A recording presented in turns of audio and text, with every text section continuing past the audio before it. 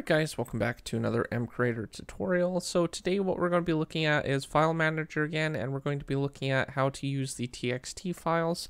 The TXT files are basically a little bit different than the JSON file. JSON files, you can add multiple things anytime, where TXT I don't think you can.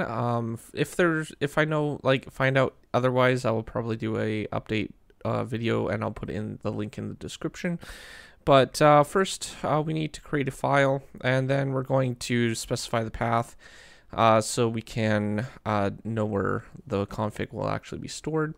And then what we need to do is we need to specify the mod folder. So we're going to just do that so there's no conflict between namespaces or anything like that.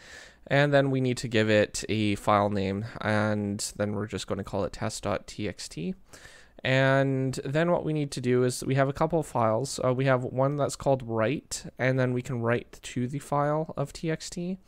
And there is also one we will cover in just a second, but we'll basically want to print out the message. So we need one called the for each line, and this is also related to the txt. I know it doesn't say a txt, but it's for each line of the txt. And then we just want to update the string iterator for the message that we're going to be printing out. So that's basically the file that we'll read from. And we're going to duplicate that file, and then we're going to tweak it a little bit so we can basically write to the file. So first thing that we need is that one txt block, and then we're going to go ahead and just get the registry. That'll do fine for what we need. We're going to get the block state, and then what we're going to do is we're going to go ahead and we need this block right here where it will write the text to the text file. So we're going to basically apply that, and then you can do new line or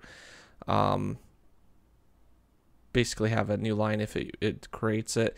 Now, as far as I know, that might not be working. I think that might be the thing that is broken at the moment. I'm not sure entirely, but we also need to make sure that the file exists first. So we're going to test if it doesn't exist, create the file, and then we're going to test if it does exist, and then basically write to the file. Once we've done that, we need to also test if the file exists in the read one. All right, so in game, all we need to do is we need to go ahead and go to our config folder in our run folder, and this will be in the game as well. So the installation, it will have a config folder, and then we're going to place down a wool block, and then we're going to go ahead and check the config. So we have a config right here, and it gives us the Minecraft white wool registry and namespace. So let's place a few more of these down. Now, sand will be the last one that we place. Let's go ahead and open up that file. We'll refresh it, and you can see it just has sand. I'm not sure why it's not adding more to the line when it's enabled. So that's an interesting thing. It might be a bug at the moment, but basically how the reading part works is if you go to the file, and we'll just type some random stuff in here. We'll call it like sand, clay, rock, wood, and we'll go ahead and type water as well.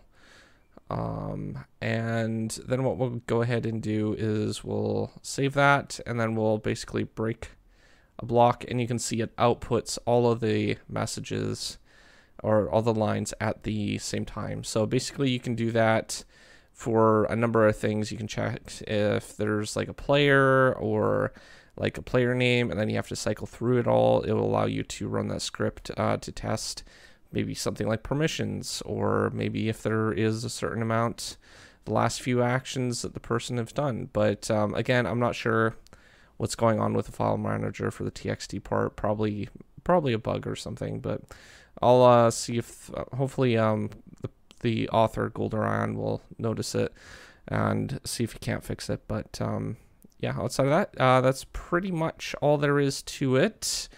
It's pretty simple and straightforward stuff, and you can basically print out stuff that is different. So planks, oak planks, stuff like that.